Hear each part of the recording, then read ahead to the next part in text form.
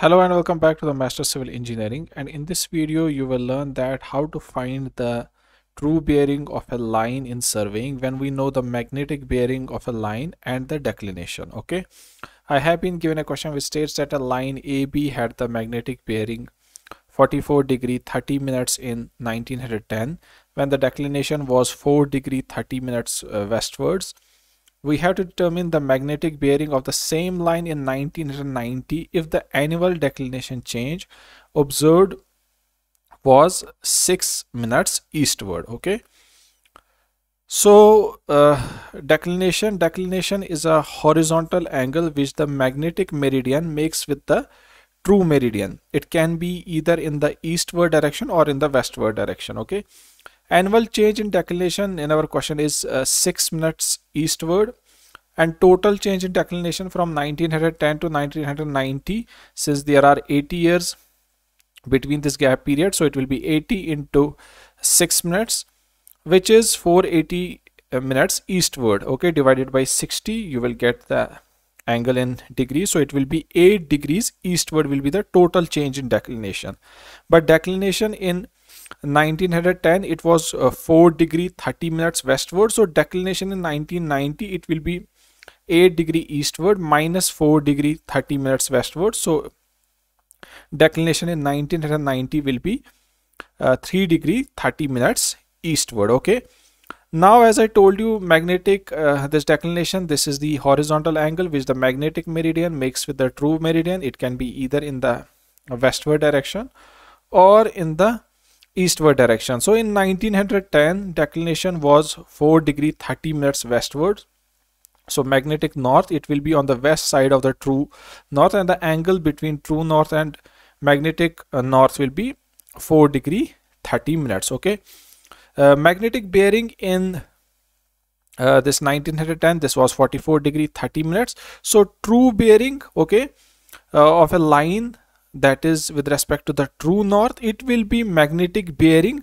minus declination.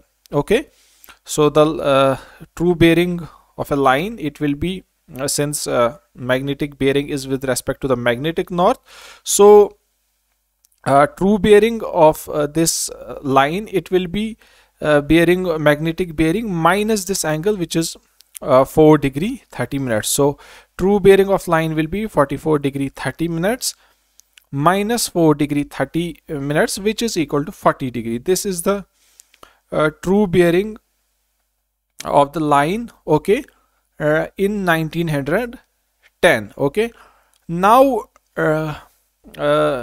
since true bearing of a line, this remains constant, so in 1990 when the declination is 3 degree 30 minutes but in the eastward direction, we have to find the magnetic bearing of the line. We know that the true bearing of the line in true bearing of the line which remains constant, this is equal to 40 degree, and declination is 3 degree 30 minutes in the eastward direction. So the magnetic bearing of the line, this will be equal to true bearing minus declination, because here true bearing is equal to magnetic bearing plus declination. Okay, so magnetic bearing of the line in 1990, it will be equal to true bearing minus declination. Declination is 3 degree 30 minutes, so magnetic bearing of the line in 1990, this will be 40 degree minus 3 degree 30 minutes, which is equal 36 degree 30 minutes. This is the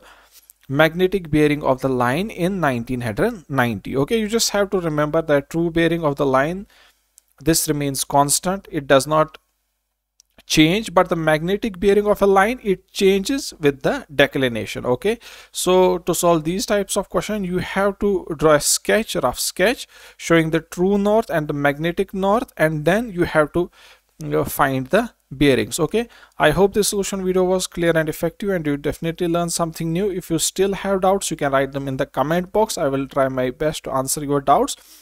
Okay, and if you found this video helpful, you can subscribe to my channel, share this video with your friends.